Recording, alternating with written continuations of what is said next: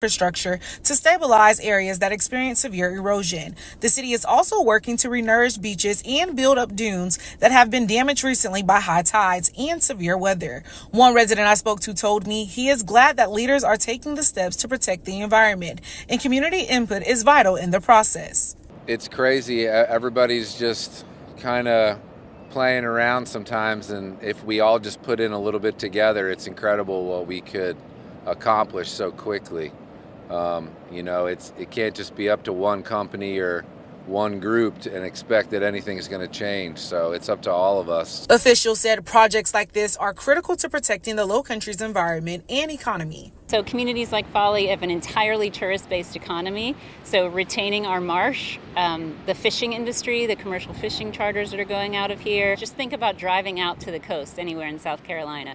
You're driving through this beautiful country. You're driving through live oaks, wide expanses of salt marshes. And that's why we're here. That's why people come to this spot. The project is still in the planning phase, but officials told me they hope to get the community's input in the summer. Reporting on Folly Beach, I'm Delilah James. Count on 2.